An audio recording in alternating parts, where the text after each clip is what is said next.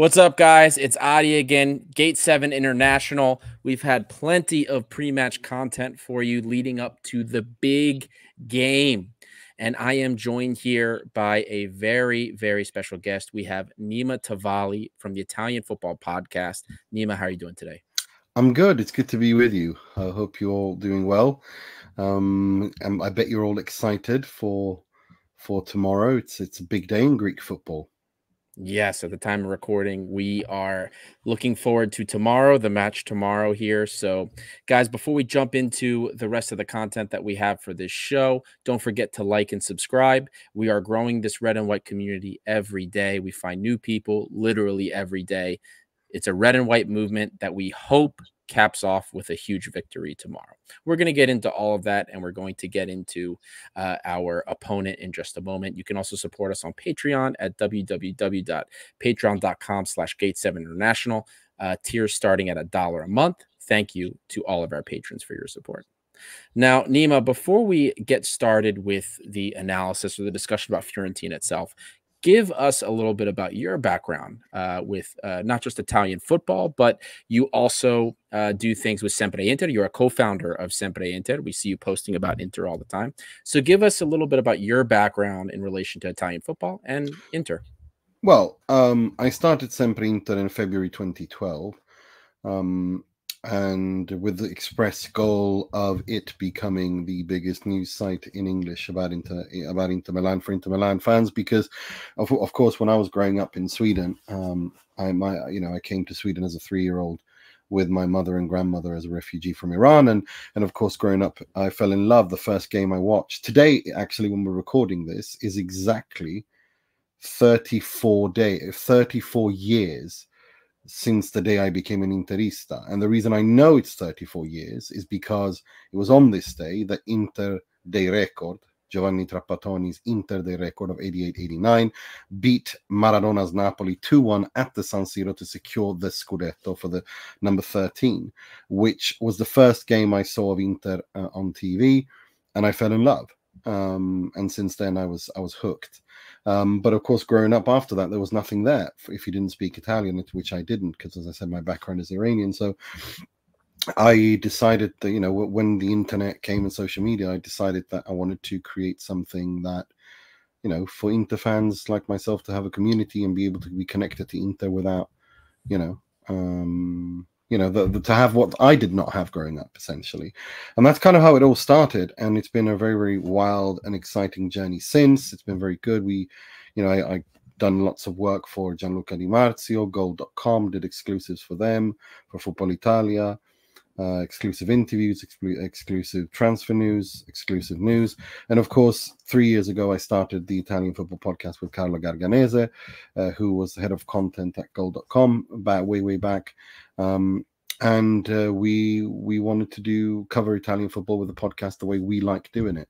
And we're very happy because we have we've been able to interview some really, really fantastic people. We've had everyone from, Sven-Goran Eriksson to Roy Hodgson to, American owners Joe Tacopina and Matt Rizzetta on quite a few times, and many other people. And so, yeah, we're very excited, very happy and proud of the community that we've built. And yeah, that's basically what I've done for 12 years with Italian football.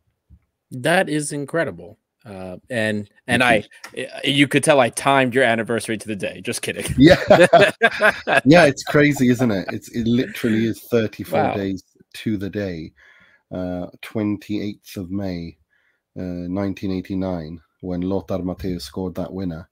And that meant that Inter became champions of Italy for number 13 in the record-breaking fashion against the reigning champions of Napoli, against Maradona's Napoli, when Serie A literally ruled the world. And it was at San Siro, and it was unbelievable. And it's funny because the last time, if I'm not mistaken, that Inter won the Scudetto at the San Siro, secured the Scudetto at the San Siro. Wow. Well, it was 34 years between them. This year, obviously, they did it against Milan, but Milan were the home team. So the last time Inter were officially the home team and secured the Scudetto on the pitch was in 1989, 34 years ago today. Yeah. That's crazy. Mm. Wow. That's an amazing story. I love that. You quite literally, you are exactly what kind of like we are doing with Olympiacos, the way you explain kind of why you started Sempreinter and why you're doing the Italian football podcast. It's literally like the very similar motivations to us. That's incredible story. I love it. Thank you. Now Nima, you have a lot of experience, 34 years of experience watching Serie A, seeing how the landscape has changed, seeing how teams have come and gone. So my first question for you with regard to our upcoming opponents in the Conference League final, Fiorentina, what is your perspective on Fiorentina status as a club, and then based on that status, how you've seen them throughout your life? How have things kind of changed, in your opinion, under Vincenzo Italiano, their current coach? Well, I mean, it's rather interesting because a couple of years ago when they sold Vlahovic and Federico Chiesa, of course, Rocco Commisso, the American owner, the first thing he said when he took over Fiorentina, even though he himself was a Juventino growing up, he said, "I don't want another Baggio to Juve. I'm not going to sell Chiesa to Juve," and he ended up selling both his biggest stars to Juve, Vlahovic and Chiesa. So.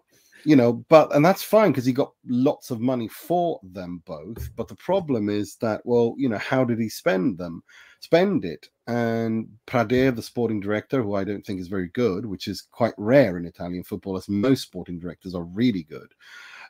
He spent it rather unwisely. And, they brought in Vincenzo Italiano from Spezia. He was a young coach. He performed a miracle with Spezia. Bringing them up to Serie A and obviously keeping them in the Serie A. Very good with young players. But I would say that it's been rather disappointing these last 2 years in the league. I think they've been underperformed. I think they should have been higher up. I think the amount of money they've spent and the amount of money, well, you can make the argument that it was not well spent by the sporting director, but regardless, they should be higher up than where they've been for the last 3 years. And so, but aside from that, in 2 years where he's been in 3 finals, Coppa Italia, Conference League last year, and of course Conference League this year, that on paper sounds rather good. But if you actually look at it, the Conference League, if you look at all the teams they played on the route to these 2 finals, they were all teams they should have beaten.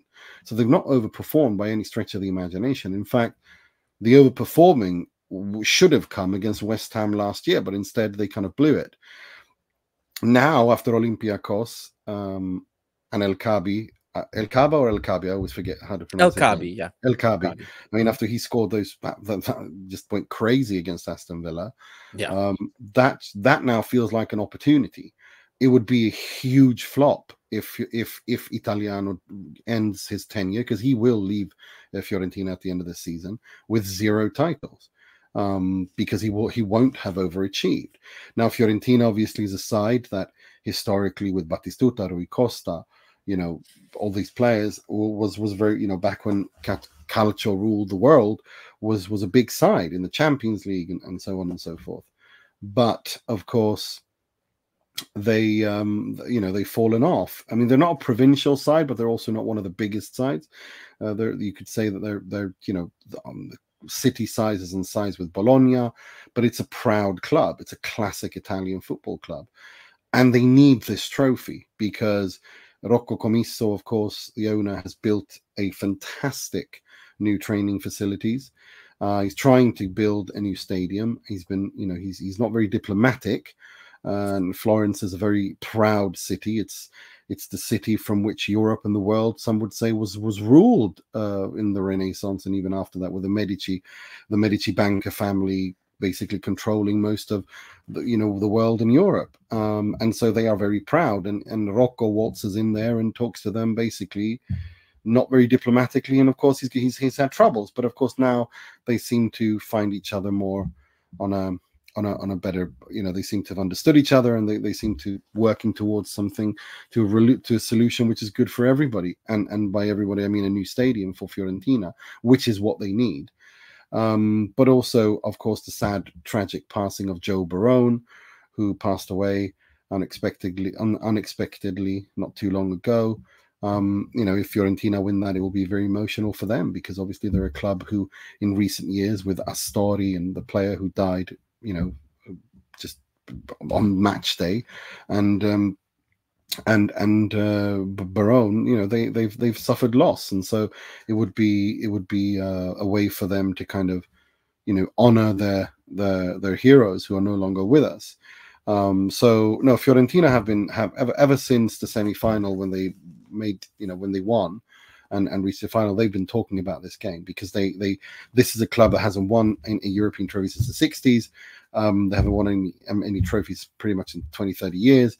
They need a trophy. The city, I've lived in Florence. I know what kind of city it is. I've got family there. It's a very heated fan base. It's a very proud fan base. They need a trophy to kind of build upon and move forward. So it's they are very charged up and fired up going into this game. Absolutely.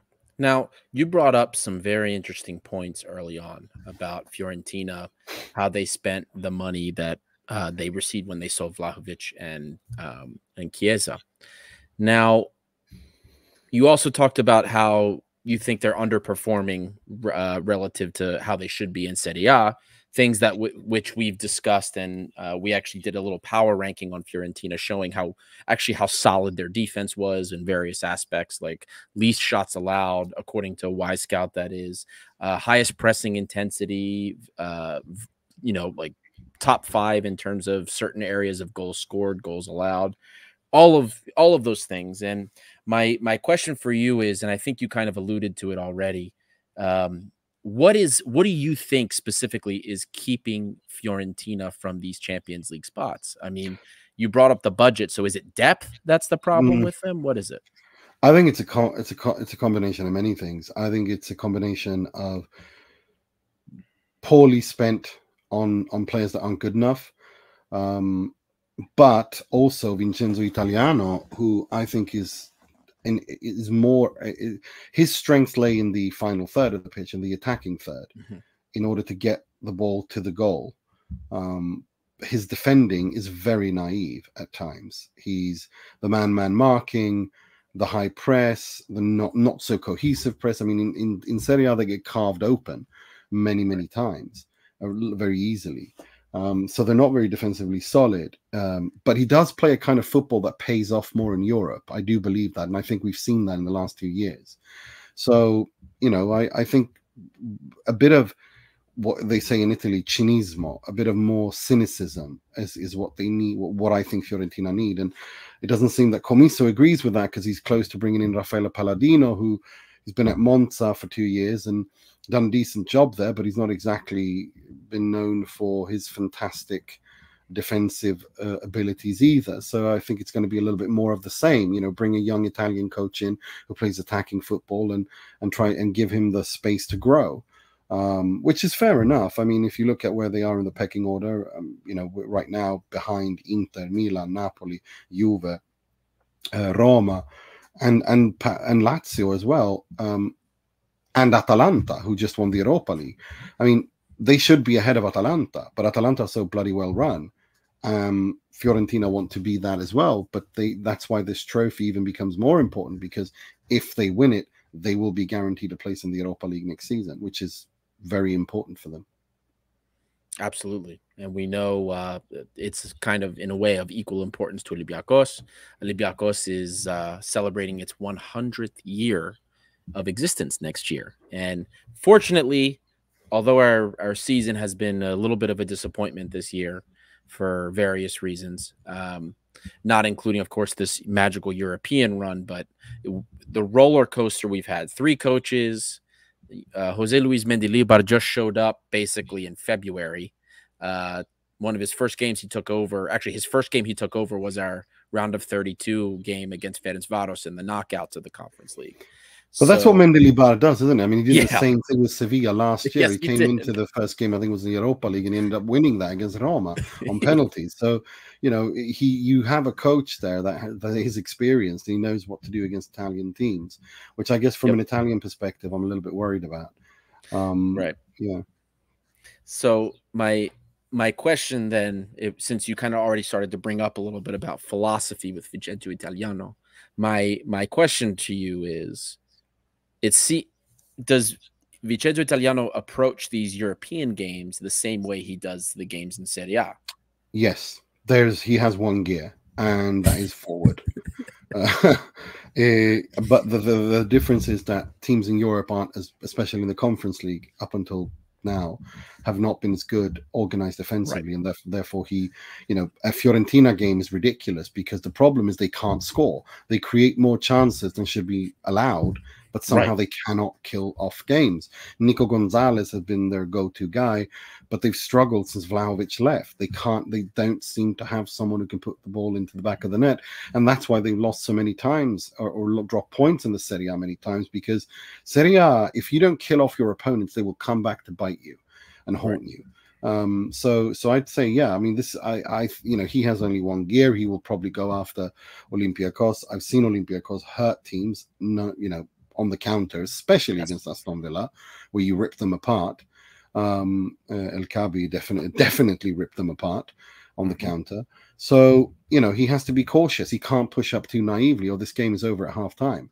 If Olympiacos are having one of those days where that we've seen they can have, because again, Aston Villa, team top 4, top 5 side in the Premier League, got ripped apart across 2 legs by Olympiacos. So they have to respect Olympiacos, because if you don't, there are no mugs by any stretch of the imagination. And also you got Stevan Jovetic, who with history in Fiorentina as well. So no, Fiorentina have respect for Olympiacos, no doubt, and they have to be cautious. And I hope, given where Italiano hopes to go next, he wants a career, he wants a big career. He looks at Roberto De Zerbi and he's like, well, I can do that, but better. But in order for him to do that, I think kind of De Zerbi and him kind of suffer from one thing, from the same disease, and that is the disease that they are way too open. But nothing forgives that as much as success in Europe. And if he were to win a trophy, then he would, and if he were to do it by showing tactical maturity, as they say in Italy, then he's laying the pathway to a career which could end up at a Juve, it could end up at a Milan, it could end up at an Inter, it could end up really highly high up the league table or the ladder. But he needs to show maturity that we are yet to see in finals, that is. Now, kind of focusing on the context for Olympiacos' success, you already alluded to the long ball to El Kabi, which was absolutely devastating for Aston Villa in many ways. But our biggest, I should say, not advantage, our core strength, our biggest strength since Mendilibar arrived has been our press. It's been our pressing scheme, whether it's the sequence of our pressing traps or just the fact that he doesn't care who we play against. It's balls to the wall. He'll raise the line very high, whether it's from the start or as things ebb and flow. Our pressing has been the biggest strength, our press and our counter press, I should say. How has Fiorentina handled teams with very good presses and counter presses, in your opinion? Well, it depends. I mean, if they beat your press, they can really hurt you. Right. But if you beat their press, you're basically alone with 3 players. I mean, that. Therefore, when I hear you say that, I kind of feel that, well, this could be a very exciting and goal fest essentially, because if it's 2 teams that are playing balls to the wall, and no one, and basically not going to worry about the opponent, and not going to be any kind of cautiousness at all, but just going to go balls to the wall, press and counter press, and push high up with a ridiculously high line, I fear we could see quite a few goals tomorrow. Yeah, and honestly, that's part of what concerns me in a way is, we really, if you look at how we've performed in Europe, that's our only, really our biggest strength. if we get sucked in deep, we've had the long ball, whether it's to our wingers, guys like Daniel Podence, who's done very well for us. El Kabi, of course. I don't have to bring up anything else. 5 goals and 2 legs over, that round against Aston Villa. But for me, if we don't get the press rolling, our buildup out of the back has not been good. And what are you going to say? Mendilibar has been here 2 months, 2.5 months. What can he do to really change your philosophy and possession over the course of 2 months? Not much. But what worries me is we're right now more or less a one-trick pony. If we can't get the press going, we've got nothing. And Fiorentina can do just about everything. Press, their buildup is better. And I see better things that they can do offensively as well. Yeah, their build-up is good. Their build-up is fine. So I think it's my worry is that sometimes their press is not cohesive enough, and it's a little bit naive. And if you can beat their press, you're essentially alone with their goalkeeper.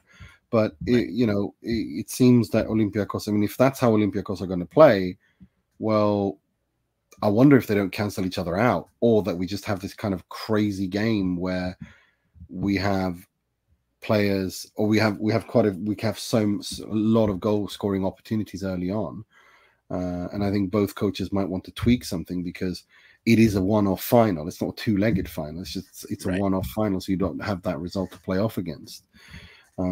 So yeah, no, it's going to be interesting to see. I mean, obviously, like you said, if Olympiacos aren't good at playing the ball out and playing deep and playing out, they have to play their game. Maybe then Italiano's way of handling that is going, okay, we're going to play our game, but we're not going to be naive about it. We're going to try to absorb the pressure and win the ball high up from them, and then hurt them that way. That could also be some way he's done it, but he's not been very good at it in the Serie A. But then again, he's up against teams like Inter, Milan, Napoli.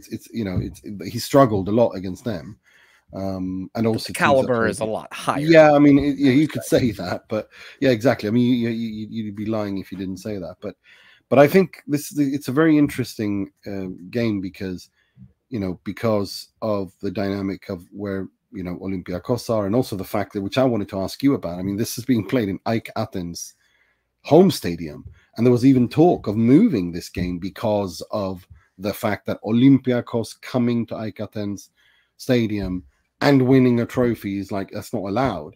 So how did they resolve it in the end? Because there was lots of anger about this, and there was talk of security risks and so on and whatnot.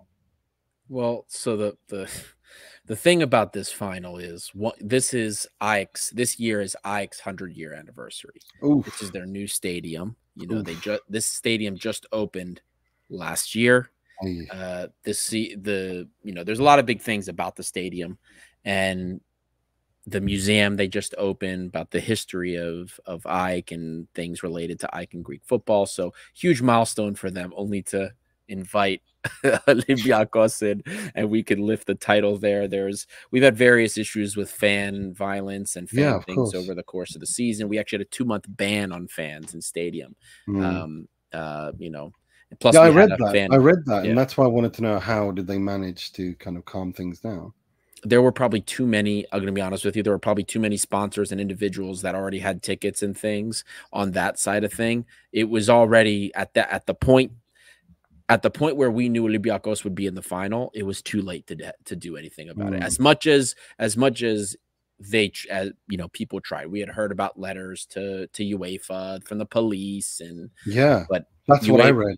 Yeah, UEFA was not about to, just up this and ruin everything and have to deal with everybody who already had accommodations. Was never happening. It was always going to be here. And there's still been drama, a lot of drama about it. I don't know if you heard, Fiorentina and Olympiacos, the owners, do not have suites. They were not offered suites. Well, I can't imagine what that Rocco Commisso would not get along with someone. Whatever do you mean?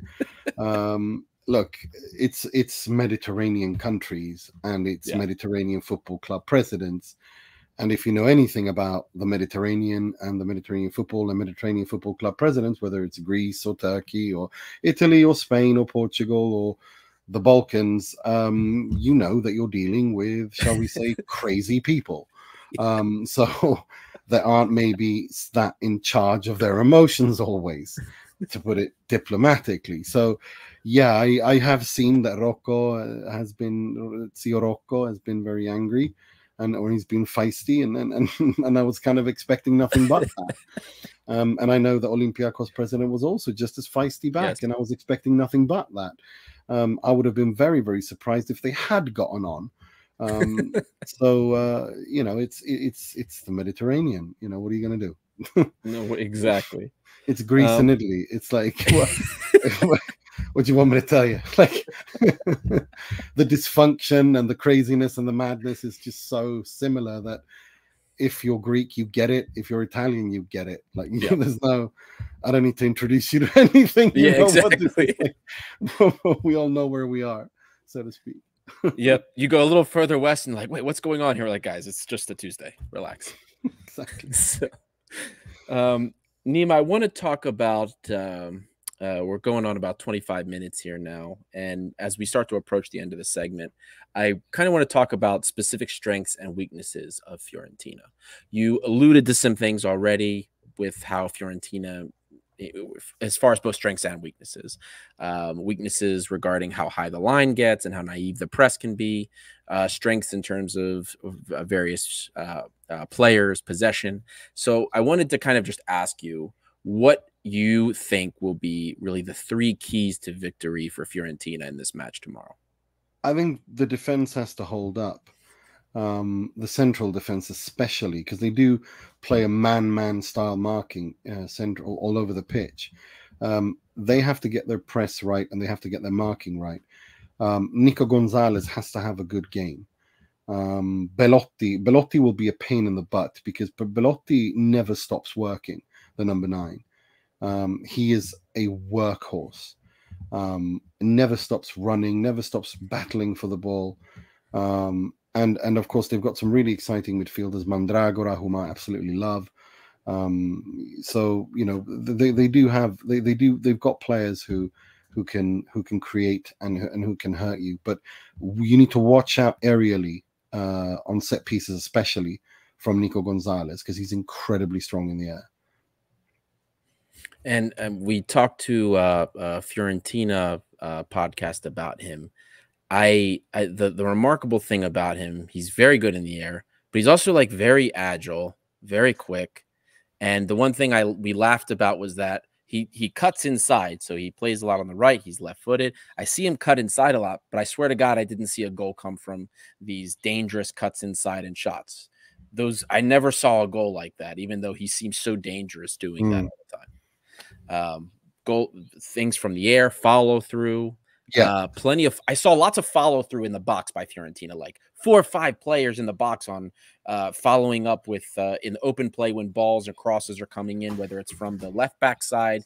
Biraghi, is that his name? Cristiano Biraghi set pieces you have to watch out for. Crazy. Cristiano Biraghi he has a left foot for free kicks and corners that is outstanding. Yeah. But he cannot defend to save his life. He's very weak, right. He's clumsy, and he can give away penalties and stupid red cards and so on and so forth. So he needs to, he is a weakness defensively, but set pieces, he is an absolute strength for Fiorentina. So he's one of their weaknesses. That was going to be my next thing. What do you think the 3 weaknesses or vulnerabilities? We talked about the line. Yeah, defensively they have weaknesses, and I think Biraghi particularly is a weakness in defense. Interesting. Sure. So our left side's a very weak side because our left fullbacks are not great defensively, and their left side. So this could be a very interesting. I think there's goals in this game. Yeah, both. I think it's going to be a goal fest. I think defending optional tomorrow. I think it's going to be it's just going to be one of those games where they go at it, and I don't know how it ends. This could end 5-5, 4-3. Like it can go anywhere.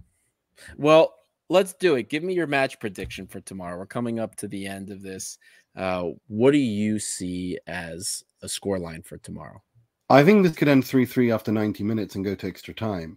And someone wins 4-3 or something like that, honestly. I think Fiorentina, because of the fact that they've lost 3 finals, Unfortunately, I think for Greek football, who I know this is the first European Cup final since 1971, Panathinaikos, of course, your worst enemies, were the ones to last be in a final. And I remember when they were in a semi-final in the Champions League against Ajax that year, when the Ajax won it. Vartsisha scored that goal against, but then they got hammered by Ajax. So I know this is a long-awaited triumph for Greek club football to reach a final of a European Cup. I just feel, and I know you've got some quality players and match winners in El Kabi and of course Stevan Jovetic, who's unbelievable when he's on his day. But I do think Fiorentina's routine of having been in finals is going to decide it here. And of course, Andrea Bellotti, who won the Euros with Italy, leading the line. I think it's going to be tight. I think it's going to be lots of goals. But I think in the end, Fiorentina will just pull out after extra time. So I'm going to stick with my my initial, and it's funny because like the way you explain the context, I could see that happening 100%. I was kind of on the other side of the fence because I could see this just being like a grungy.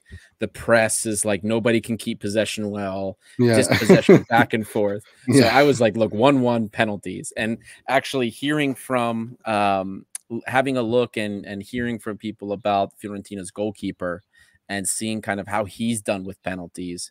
I wouldn't mind us getting the penalties because he doesn't look like he does too well with them. But our Kostas Tsolakis has been has been phenomenal for us with penalties. So I'll take that. If 1-1 penalties, I'll take it, and I'm taking Olympiacos if that happens. I mean, I think it does go to extra time. I think tomorrow does go to extra time. I think it's going to be very dramatic. But at the end of the day, I think that the simple routine of reaching so many finals and having players who have won, played finals and dramatic finals, I think that might just edge out a little bit. But other than that, I don't think there's much between these two sides in a one-off game. But also, I mean, the game is being played in Athens, and so, how many will there be more Olympiacos fans as a result of that, or have they regulated this really hard because of its being in Athens Stadium? That remains to be seen, to be honest with you. I know that there's been discussion about the ticket allocations and who's getting what. There was also a lot of heavy discourse over the fact that supposedly AEK and Panathinaikos fans were trying to get Fiorentina tickets so that they could be in the game rooting against us. Of course they did. Of course they did.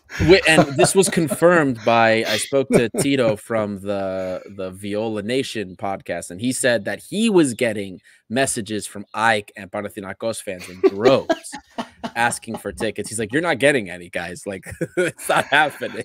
Oh, my days. So that's what we were talking about this on our podcast when previewing. It's like, well, when we were saying, well, it's in Athens, yes, but it's not in friendly territory. So I wonder who's getting I wonder if this actually might work against Olympiacos. Just the fact that it's in Athens is not, well, it'll help them. They won't be tired because they won't be traveling. But the atmosphere around the stadium, given which stadium it is, there will be enough fans there at least. Of course. It'll be loud. It'll be loud. How many will actually be there is one thing, but I think there will be enough of an atmosphere. I would have loved to have this game at like 80,000, because of the fact that it's two big fan bases, and it's only like 22,500 seats.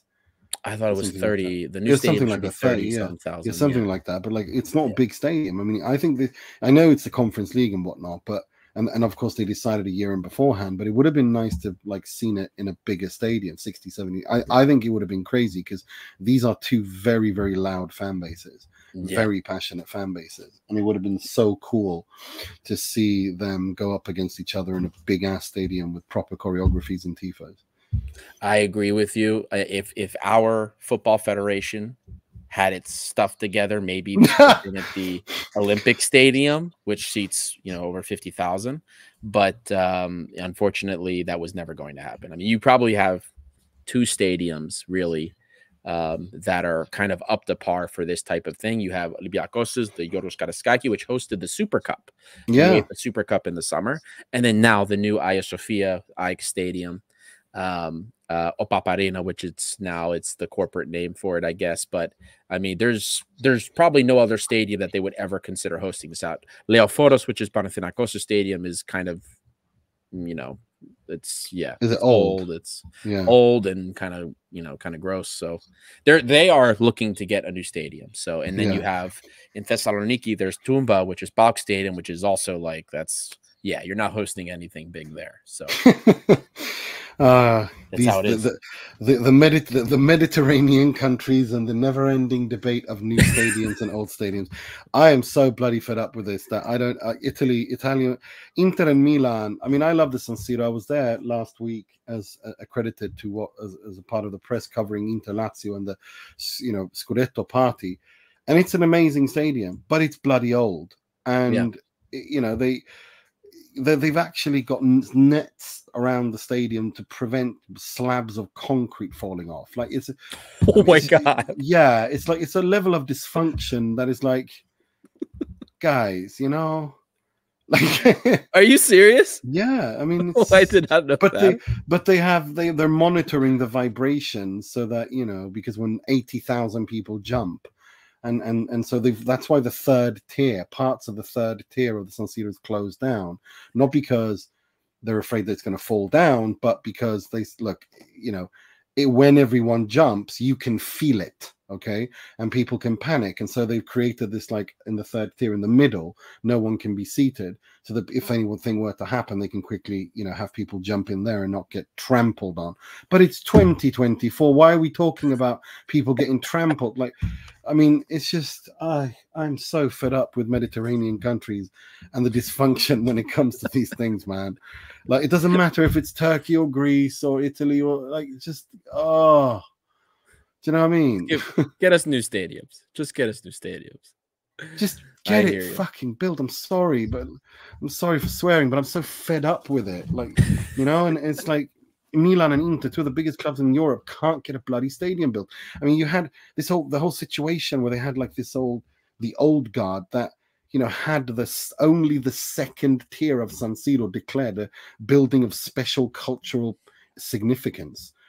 I mean, because essentially, if you do that, then you can't tear it down, because if you tear it down, well, you can't tear down the first tier, because then the second tier will fall off. So, you problem solved. And now they're trying to get around that by getting a company in Rome because obviously Rome is just one giant excavation site, isn't it? Because of the Roman Empire, and they keep finding things. So they've got this company whose name eludes me now. And they're basically saying, well, actually, we can work around this and refurbish the San Siro, even though these people have, legally made the second tier of San Siro essentially 100-year-old slab of concrete marinated in centuries of piss. They've made it a building of special. I mean, it's just, I'm so fed up. Like, I'm just so fed up. It's gotten to the point where Italy can actually lose the Euros that they're going to host with Turkey unless they start getting a move on with stuff like this. It's just...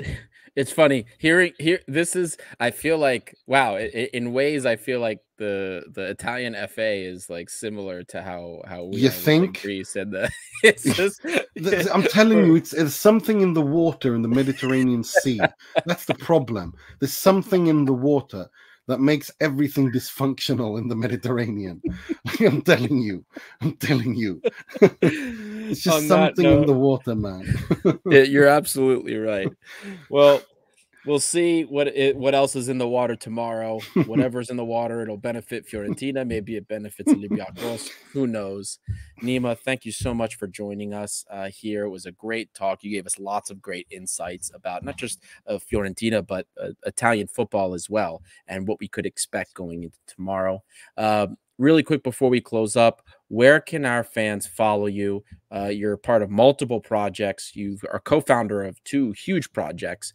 Please let the fans know where they can follow you. Well, thank you. If they want to follow me on Twitter, the handle's there on the screen at Nima TavROOD.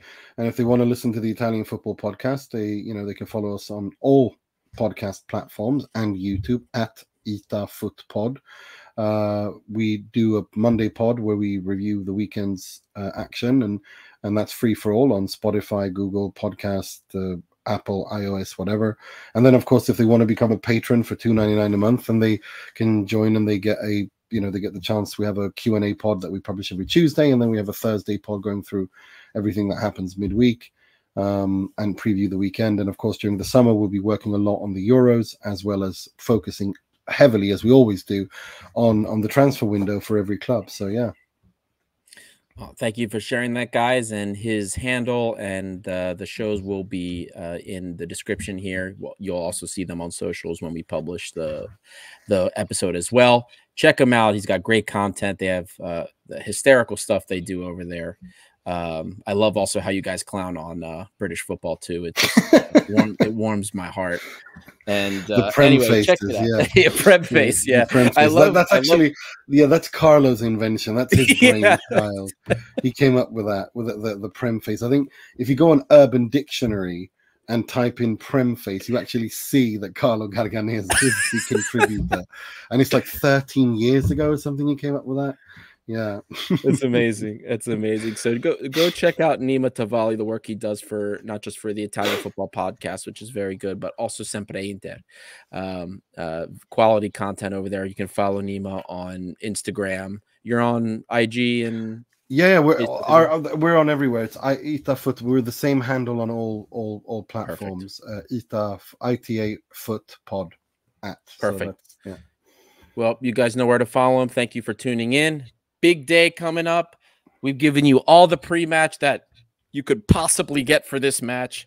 Now we just wait and see what happens tomorrow. I'm Adi. This is Gate 7 International, by the fans, for the fans, and we'll see you guys post-match.